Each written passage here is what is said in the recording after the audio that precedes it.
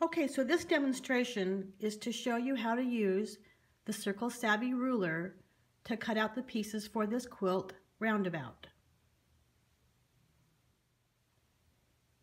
Here are the three main pieces you need for the large block. And you can see underneath the pieces I have an 11.5-inch square.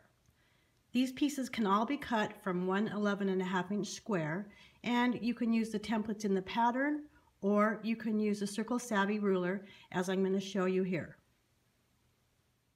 Before we start cutting, I want to show you this chart, and you can refer to it when cutting the three different size blocks, and you can see the different size arcs are listed through here, and if it's a long arc, it will say long right in the chart.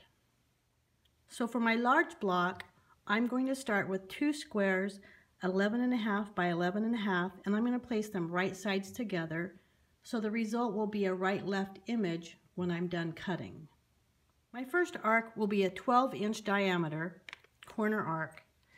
So I'm going to align the outer lines on the ruler, labeled 1/4 inch seam allowance, with the corner of the two squares. And I'll go ahead and pull my rotary cutter over to the 12-inch slot and press, and I like to cut a couple inches at a time, stop, walk my fingers, and then complete the arc. Okay, when I move the ruler, what you'll see is I have two arcs, and I'll go ahead and set those aside. So check out the chart, and you can see we just cut the 12-inch arc, and now I'm going to move down to this step right here where it says to trim a 1/2 inch off of each of the short edges.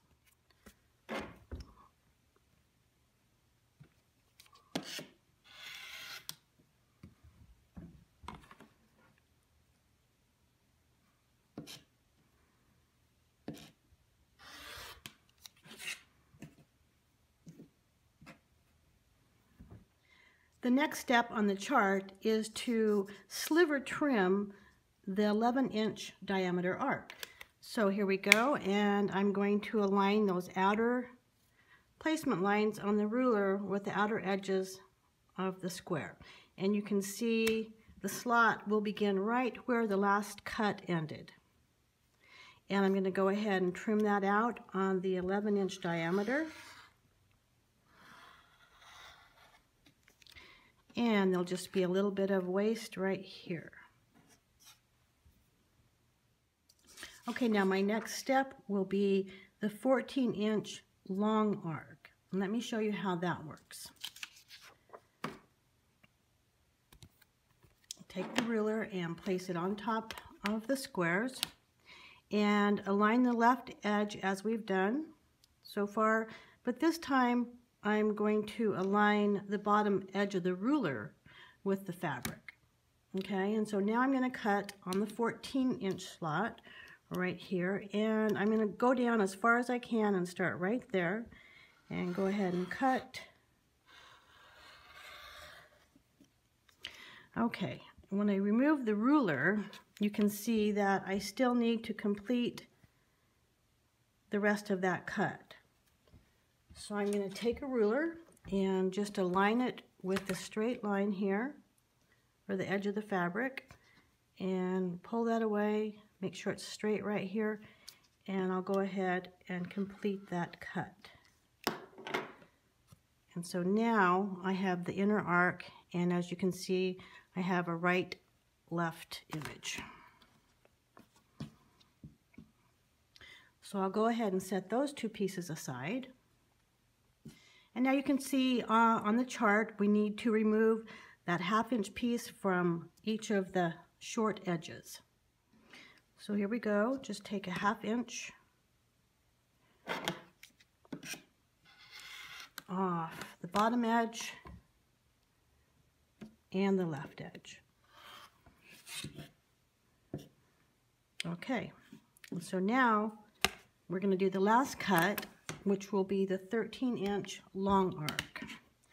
And again, I'm going to align the outer edge lines where they're marked 1/4 inch seam allowance with the outer edge of the square, and then pull the bottom lip of the ruler right down to here. And you can see the cut will begin right where I finished that last cut. And I'm going to go ahead and trim that out just like that. And there we go.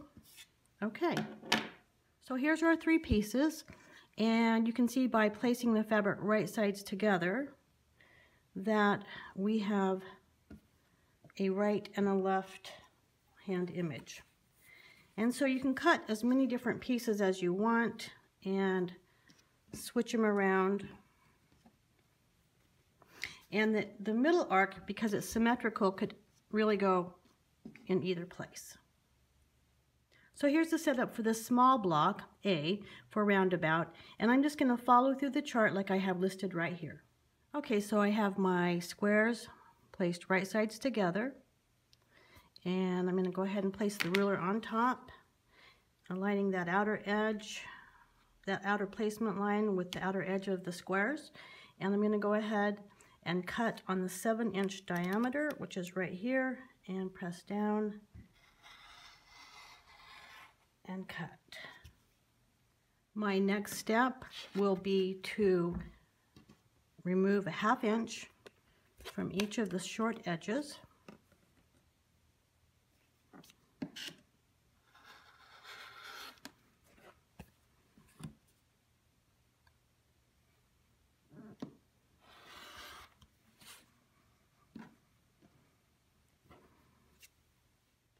And now I'm going to resize that inner arc on the 6-inch diameter slot.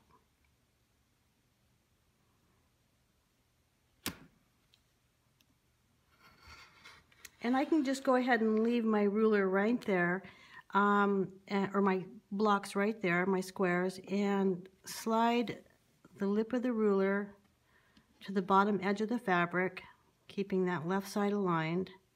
And I'm going to go ahead and cut the long arc on the 8 right here. Okay, and now I need to complete that cut.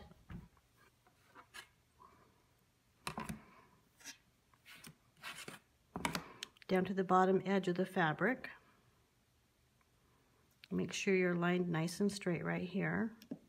And that completes the inner arc, the inner long arc part. Okay, now the next step would be to trim a 1/2 inch off of the short edges again. And it's to resize it so we can cut the next arc.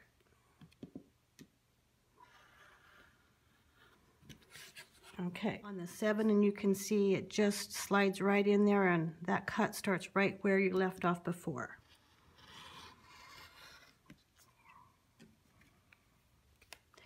And there we go. So now we have all 3 pieces, and you can see that we have the right left image just like we did with the larger block. And again, you can cut as many pieces you want and swap them out and trade them around, and get different colors in there. And because the inner arcs are symmetrical, you can swap those around however you want. Okay, I hope this has been helpful for you, using the Circle Savvy ruler to cut out the pieces for the quilt roundabout. And again, check out the chart. It will kind of help you. It's kind of a cheat sheet to just run down through the numbers and figure out what sizes you need. Okay, enjoy.